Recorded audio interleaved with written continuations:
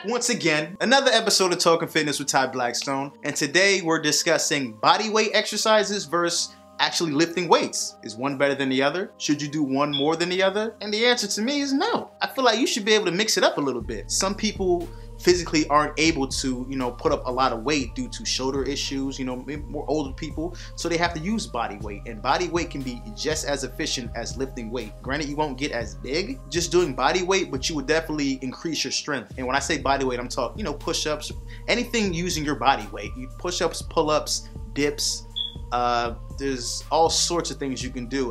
Calisthenics, I know on YouTube they got a whole bunch of channels on calisthenics, Spar Stars and all of them, so you can get a lot of different exercises from them. But in my opinion, you should be well-rounded in body weight exercises and with lifting weights, to maximize your strength and your ability. You should be good at both. This has been Talking Fitness with Blackstone on BlavTV.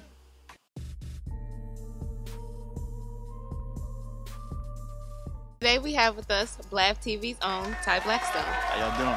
He is the voice of Talking Fitness and the Homie's Kitchen.